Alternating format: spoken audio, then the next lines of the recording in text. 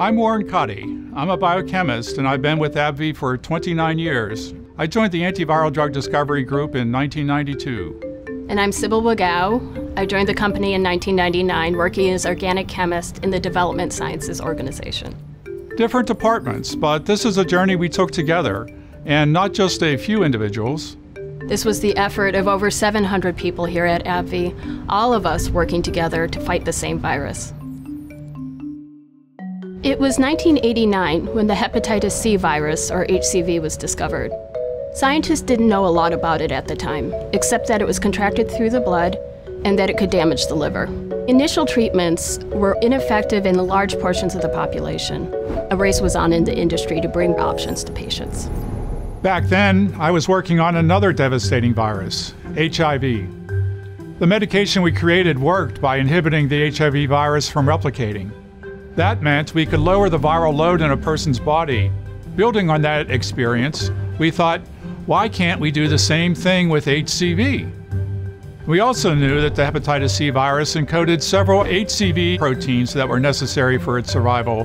What if we could block these proteins? Then the combination might not simply be a treatment, it might become a cure.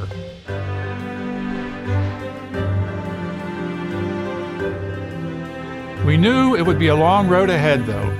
Over the next several years, our scientists came up with a first-generation treatment for the hepatitis C virus. They were a significant step forward. But there were some big limitations. Our first-generation treatment would help patients with certain types of HCV, but not patients with other types. So, as thrilled as we were with our progress, we knew we could do better.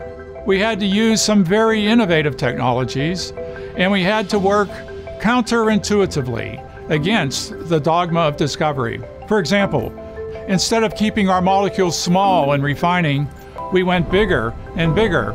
Both of our molecules showed activity against all of the major HCV genotypes and against many of the resistant viruses. And our experiments in the lab gave us even more confidence.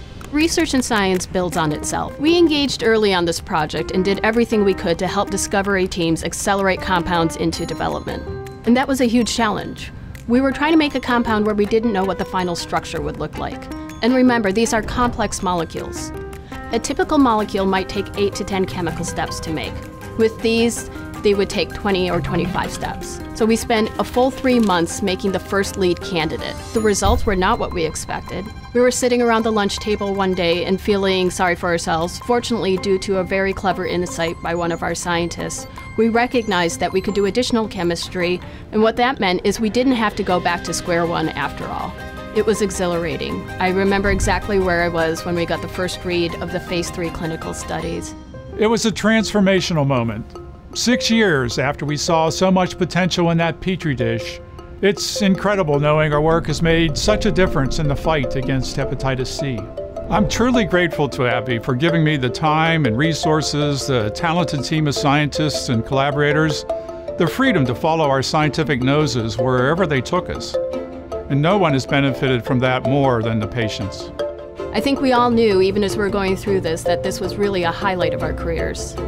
And it's not just about the past. The journey showed us that we have the capability and the drive to keep working every day to discover and develop new treatments for people who need them.